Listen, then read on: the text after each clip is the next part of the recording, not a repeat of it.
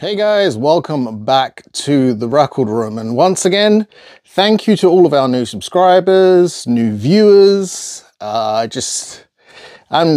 thrilled that people want to watch, and comment as well. I really enjoy reading all your comments, so please make sure you carry on doing that. Give this episode a thumbs up if you enjoy it. Tell me what you think of the episode. Tell me what you'd like to see on the Record Room going forward, and if you'd like to follow us on social media, you can. We are at Record Room Show, and on this week's episode I thought I'd do something I haven't done for a long time, and that's do some unboxings, or unboxing, or unwrapping, because there's no boxes involved, but I've got some new albums here that I'm going to take a look at, and one is actually currently up for pre-order, and it's incredible. And I'm a big fan of it, so I want you to go and head over and grab yourself a copy of it. But before we get to that, I want to talk about the album that turned me on to this, I don't want to say group because it is just one man, but this album here, Witchboard, it's been emotional. This Witchboard is the brainchild of the filmmaker Glenn McQuaid. And this album here, no word of a lie, this is probably in my top 10 albums of all time. As far as electronic music go, it's like top 3. It is up there with, you know, the Tangerine Dreams and Brian, stuff like that. I absolutely love this album. It's dark, moody, electronic, goth, electro. There's a cover on here as well from the movie Fright Night. This album, Witchboard, it's been emotional. I want to say this came out like 5-6 years ago. I actually don't know the date on it, and there's no date on the record itself. You just get it's a big thick slab of black vinyl. It is absolutely incredible. I have spoken many times about my love for this record in particular, and it's this record that kind of turned me on to Glenn, and a big fan of the movie he made, I Saw the Dead. I think it's I Saw the Dead. It's a great movie, and I've been following Witchboard ever since that record, and there's been some electronic or digital releases, I should say, via his Bandcamp, but great label and friend of the show, Library of the Occult, are about to drop the new album from Witchboard, which is called Incidental Goth Music for Television and Film. I mean, what an incredible name for a start. It's absolutely brilliant. This one comes out, I think it's the first week of July. It's currently up for pre-order now on the Library of the Occult web shop. I'll leave a link to that down below so you can go and grab a copy there. But this is, as the aforementioned, incidental goth club music for television and film. Music by Witchboard. Limited edition pressing of 400 copies on neon night vinyl, which I will show you here. It's a beautiful, beautiful colour. And these records don't come sealed, for me anyway. So yours might be sealed, but that's, so there you go. There's the nice Library of the Occult label, and the Witchboard on the other side. But it is a beautiful colour, and I can tell you now, it sounds fantastic as well. It's a really good sounding record. And on the front here, we've got some notes from the superb Pentagram home video, who I'm also a huge fan of. Night music for night people. McQuaid soundtracks a neon lit club where the dance floor is teeming and the corners glisten red. Dark wave through a krautrock dry ice haze. This is dream music for the creatures of the night and their prey. I could not have said it better. This is an incredibly listenable album. That might sound strange, but again, an album being listenable, aren't all albums listenable? It's just, you put it on and it's just so good that when it ends, you want to flip it over and start again.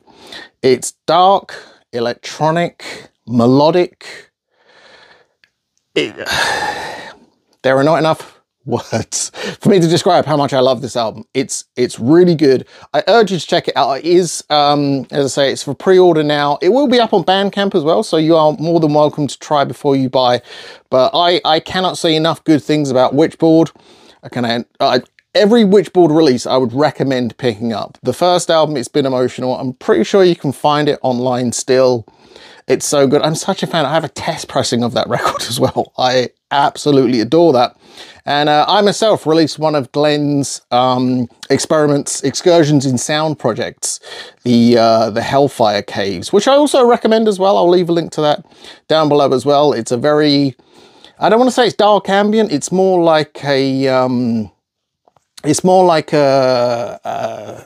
found recording in nature. It's spooky as all get out. It really is. Like, the premise of it, it's a recording, you know, of the Hellfire Caves, and you think, well, how is that fun? Is that something enjoyable to listen to? For me, absolutely. And I put it out because it's a great recording. It's probably not for everybody, but it is a superb recording. And I cannot say enough good things about Witchboard. Big fan. Also a big fan of Library of the Occult. As you know, we've featured many of their releases in the past. If you're not already following them online, please do so. You can also follow Witchboard on social media as well, and I highly recommend you do so. The output is so good. But that's not all I have for you on this episode, because I also have a couple of new releases from our pals at Lakeshore Records. The first of which being the score for Scott Pilgrim Takes Off. This is the soundtrack from the animated Netflix series, music by Anna Managuchi and Joseph Trapanese. I believe that's how you say it, Trapanese. But this is, for anyone that doesn't know, this is an animated reimagining, not a reimagining, but this is an animated version of the Scott Pilgrim story. Obviously, they made the film a few years back, but this is the animated version here, and I haven't actually opened this yet, so I thought, you know what, I'm going to open it on the channel. We've got here score by Anna Managuchi and Joseph Trapanese, songs by Anna Managuchi, Bloom by Necri Talkie and other stuff, double LP gatefold jacket, coloured vinyl, one black disc, one white disc, a booklet, and printed sleeves. So the packaging is pretty cool on this. So I'm going to take my trusty knife. Now, some people don't like to use knives. Some people use plectrums or credit cards. However you open your records is entirely a personal choice. Do what feels good. I personally like to use a craft knife because I like to keep, once the shrink is split, it kind of defeats the purpose of shrink. So it doesn't crumple the packaging, essentially. So I like to use a knife just to keep it nice and fresh. But here we go. This is disc 1. So we've got some nice images from the show there. And this is going to be the black vinyl disc. This is my first time seeing this as well, so I'm quite intrigued. Oh, we've got a nice Sex Bob-omb there for side 1. And another one for side 2. Excellent, excellent. And there is an insert in this. And where is the insert? Ah, the insert is in side 2. So let's take a look at that. So this is pretty cool. You get a booklet of Scott Pilgrim's Precious Little Musical. This is very cool, featuring artwork. This is so cool. Oh, this is excellent. This is like a this is like a playbill you would get from a play, but it's Scott Pilgrim themed. It's very, very cool. You got some credits in there and some more artwork. Some information about the songs. And some information about the score as well. This is very cool. This is very cool. This is my first time seeing this. For those of you who don't know, I did actually work on this. So it's always cool to see my name pop up on something as cool as this. And that is really cool. Really cool. There you go. So there you go. That's the insert. And then disc number 2. That's a very cool picture there. And this picture of Scott and the crew. That's awesome. This one is on white vinyl. And there you go. So that one is side 3. And then that one is side 4. I know this one is sold out via the Lakeshore Records web shop, but it's probably available at retail, Amazon, Juno, wherever you buy records, basically. You can get that, and it is a great listen as well. It's one disc is songs, one disc is score. The song's great, the score is absolutely killer. I highly recommend the Scott Pilgrim record. It's really, really fun. But my next unboxing, this is an album, I listened to this album so many times, just because I'm a big fan. This is also another record I did work on, but this is also a record I would have bought had I had nothing to do with it, because the music is just epic as all get out, and it's the score for the Fallout TV show. This is by Ramin Djawadi, who obviously has done Game of Thrones, The Mountain Between Us, a bunch of just, if you want epic, this is the dude you go to. And this is the score for the Fallout series, and it's so cool. I love this. Fallout original Amazon series soundtrack, music by Ramin Djawadi, 2x LP gatefold jacket, printed in the sleeves, 1 yellow colored disc and 1 blue colored disc. And again, I haven't actually seen this finished copy until now, but I can tell you this, I have listened to this score so many times just through going through the test press approval stage. You know, that's primarily how I hear a lot of these records for the first time. I do listen to them digitally, but I try not to over listen to them digitally because I want vinyl to be my main thing. And I'm really glad. Oh, that is so cool. It's the Ghoul. How cool is that? Absolutely incredible. Oh, I love this. This is so cool.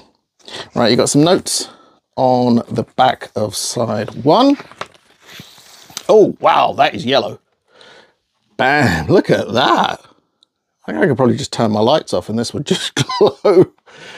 That is so cool. That is almost like a radioactive yellow. It's so bright. That is so cool. Love the center labels on this as well. So there you go, that's disc 1. And then let's have a look at disc 2.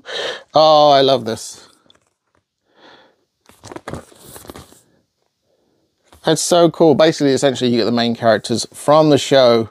I'm not a fan of printed inner sleeves. I will say that I would much prefer a polyline sleeve and an insert. But it's not always possible to do that kind of a thing. So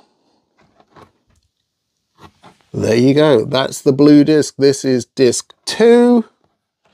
Very cool. Very cool indeed. Oh man. Even though I've listened to this score, like, I don't even want to go into how much I listen to this score. I listen to this score on my stereo, on a couple of different stereos. I listen to the score on my headphones. I listen to a digital rip of the vinyl. I really love that show, really love the score, and I may just have to go and listen to it again. I may do. But there you go, some unboxings on this episode of The Record Room. And if there's anything you would like to see in future episodes, or on future episodes, I should say, reach out, let me know in the comments down below. And if you're not already subscribed, why don't you go ahead and hit that big subscribe button. And once again, you can follow us on social media if you wish. We are at Record Room Show. Instagram is the main place where you can catch some interaction from me, or actually YouTube. I read all of the comments and try to reply to all of them. It is greatly appreciated. I love talking about records. I'm not in this for anything other than the love of talking about vinyl, talking about making records, different colors, different variants, different pressings, all of that kind of stuff. So if that's the kind of content you're looking for, make sure you are subscribed to The Record Room. But until next time, spin those blackest circles.